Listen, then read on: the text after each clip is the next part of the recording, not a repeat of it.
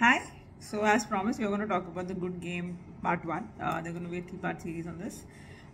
So Good Game, essentially, you're looking at the world from the perspective of a child, an adult, and the changing face of world at large because of technology primarily. So these are the three elements that we're going to speak about. We're going to start the series by talking about children. So, okay, what is the one intrinsic quality that every child has? When you ask this question, you get many answers, but the simplistic answer on this is, of course, that every child is curious by default. And I mean, just to give you some data points, in India we have 25 million children who are born every year, and in the world there are 140 million children born every year, approximately. And that's like a really big target group of kids, right? From different backgrounds, with different kind of access, etc. So how do you keep the curiosity of these many kids alive? Now that's the question, right? Not the simplest thing, but can be done. And sometimes you just break all the rules and look at things from a different perspective.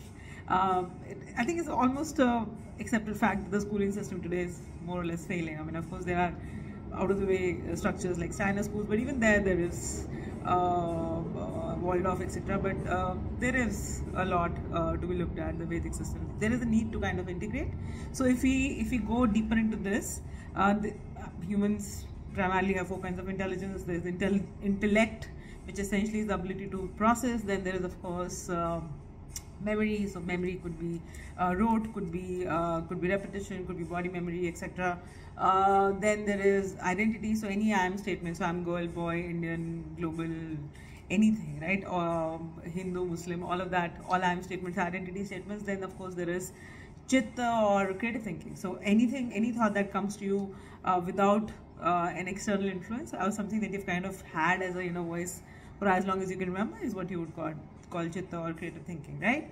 So most schooling systems are actually only built for teaching you intellect and memory. Everything else kind of falls off the wayside and it's not really a thought through part of the curriculum. Of course, there are gurukuls and there's J. Krishnamurti schools, etc. But these are all anomalies, right? We need to do this for 25 million kids who are born every year and 140 million in the world. So, of course, this won't be a classroom system. So, if you had to redefine the whole system, what would that be? So, what would the next Nalanda look like? Would it be a CBT-based system? Would it be a computer-based training? If yes, how would you impart it?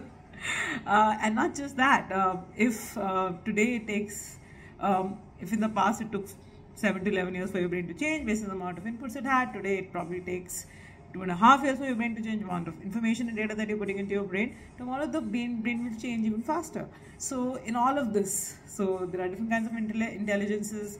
Then there is so many children who are diverse, have language barriers from different backgrounds, etc. Then there is neurodiversity as part of the shift of the brain. So if neurodivergence is normal, how do you kind of work with it? And these are really hard things to kind of look at if you look at it in silos. But if you kind of just change the game a little bit. So if the only thing we have in our hands is a phone, which in other words could be a desktop or a laptop or a Apple Pro on the other side.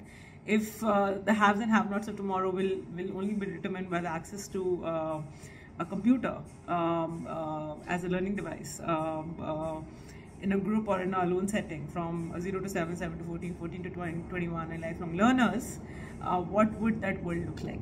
So if the Nalanda of tomorrow is a CBT program and it is built for 4 kinds of intelligences, in multiple languages, with various contexts, in a collaborative environment, by teachers who are not teaching you rote, and you're learning from life, and your job essentially is to keep a child's curiosity alive, right, in a certain age group.